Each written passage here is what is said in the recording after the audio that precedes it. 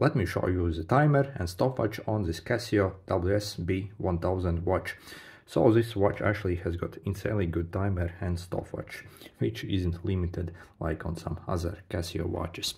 So to go to the timer stopwatch, you simply have to press this mode button and then we can basically cycle through the various menus. Okay, let's first check out the timer. So if you want to adjust your timer, you can press and hold your adjust button. And then we can basically change our minutes. As you can see, you can move up and back as well. So that's pretty cool. So next mode, like seconds. And that's pretty much it. So we can adjust minutes and seconds. Let's check how many minutes we can do. So we can also press and hold to cycle. Okay, so like 59 minutes is maximum on this. So okay, so if you want to start it, we can simply press start and it will start. At the end of it, it will beep. Okay, and then we can also reset it and start again. Okay, so yeah, the timer is incredibly good on this watch. Okay, let's go to the stopwatch.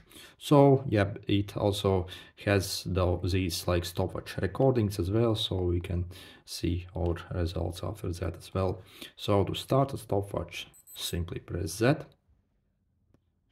We can also pause it, resume it, and then also you have this lap button here as well. So you can actually record your split laps basically as well. So basically it still runs in the background and you can record it. Okay. And then also if you move further, you can actually get your stopwatch recordings here as well.